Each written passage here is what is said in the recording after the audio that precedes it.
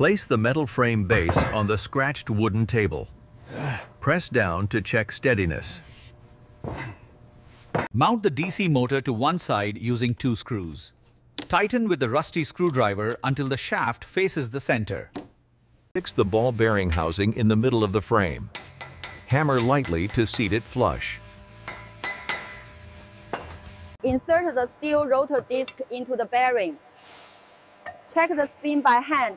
It should rotate freely. Mark 6 spots evenly along the disc's rim.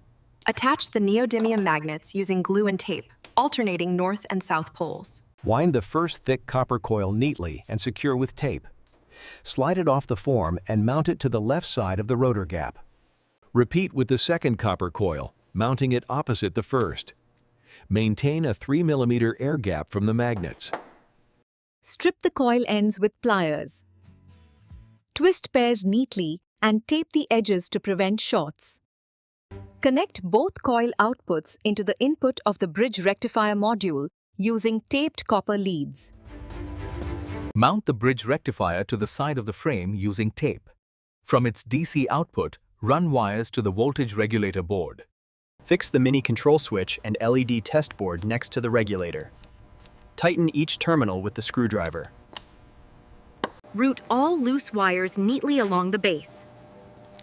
Tape corners and label input/output ends. Attach the motor coupling to the rotor's edge, allowing the motor to drive the rotor when powered. The LEDs glow steadily as current stabilizes. The camera zooms close to the spinning magnets,